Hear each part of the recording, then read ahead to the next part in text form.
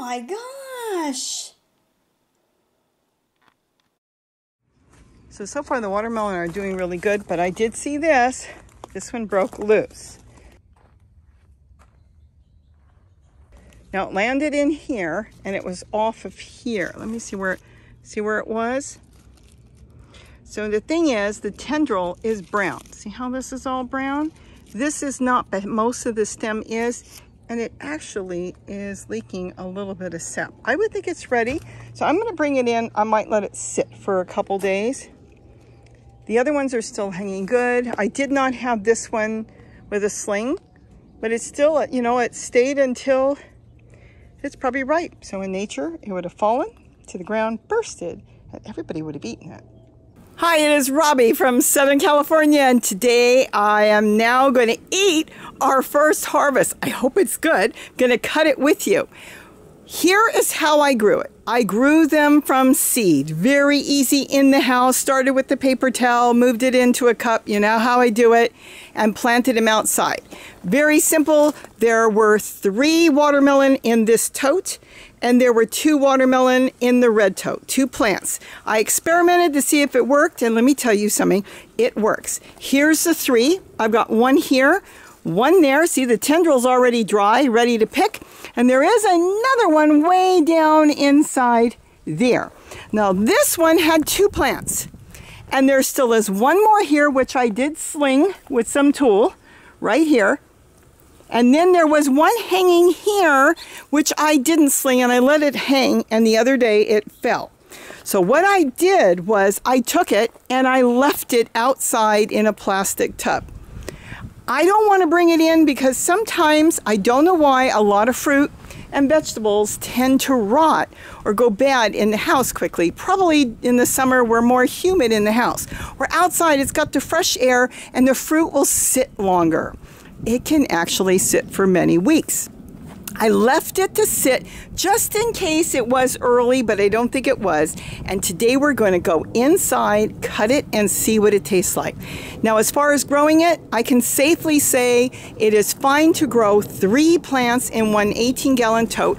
As you know, I load this up with leaves and kitchen scraps. I have 2 systems in both here. You could do it with a pitcher, or you could do it with, like I did there, a bucket, 2 buckets together, or 2 flower pots together. This will help feed the plant. I decided to not force it into growing any more than 1 fruit per plant. After all, I had 3 plants in there. Now, will they grow more for the rest of the summer? I don't know.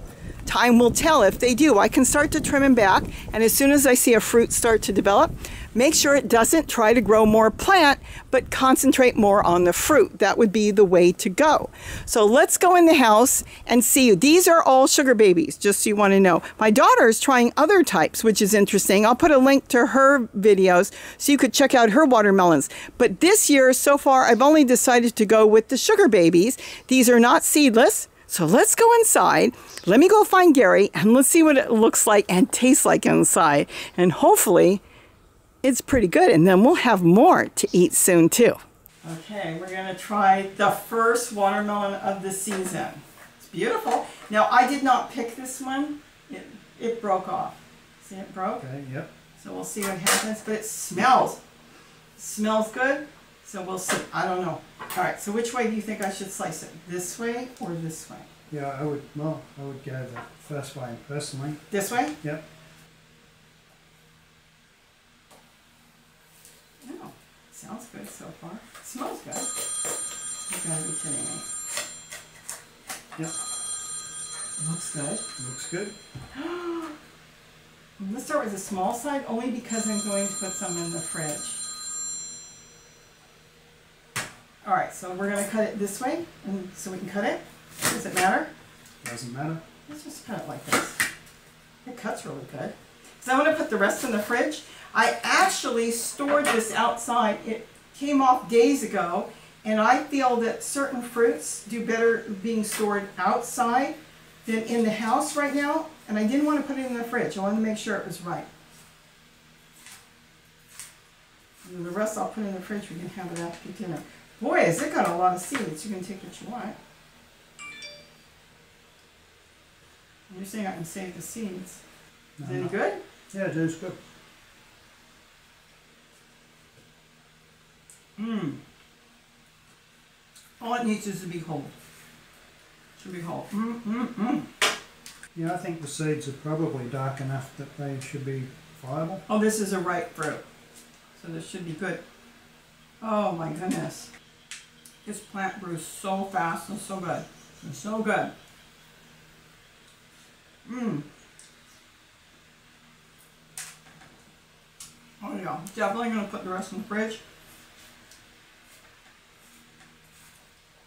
My dad used to sit and cut it paper thin.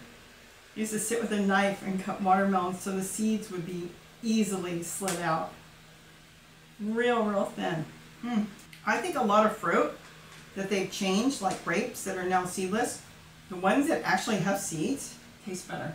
Yeah, I agree with that. So now we're rudely not talking to you. First watermelon of the season. Yeah, that's a really good watermelon. This one? Yeah. It is. It was really, oh, we gotta go give some to Kitty. I'm gonna wrap that and put it in the fridge so it's cold. I didn't even weigh it, but it was heavy. I pounded on it. Had that nice ring to it. And just in case it wasn't ready, when it fell off, I found that you can let it sit. But if you let it sit in the house, humidity is so high this time of the year in the house that they'll rot. But outside, it's just as if it's still on the vine. It doesn't hurt it at all. Boy, is this good. Alright, so I think this is good. Definitely one of my favorites to grow. It's actually the only one I've ever grown, really. Is the sugar babies. And the reason I like them is they grow so fast. And you have watermelon, it can be as early as 30 days, generally closer to 60. But we have actually had them in 30 days. And this time I did it in a tote, 18-gallon tote, where there were three plants in one tote. I let each plant have one fruit only, and I cut the rest of the vines. I just didn't let them get really big. So I trimmed them back because some of the other fruit that was developing would stay the size of a marble, and I realized it was going to pull. So I'd rather have 3 plants, I mean it's just 3 seeds, in one 18-gallon tote and cater to that, and I can compost in place, water it twice a day, and it was really good. So I think with that, I think now you've seen our first watermelon for this year, and I think with that, that's it. So have a wonderful day. If you like this video, please give it a thumbs up. If you'd like to leave a comment, feel free to leave a comment. And feel free to share this on your social media. And with that, thanks for watching, and don't forget to eat what you grow. Bye. Where's my hand before I touch the camera?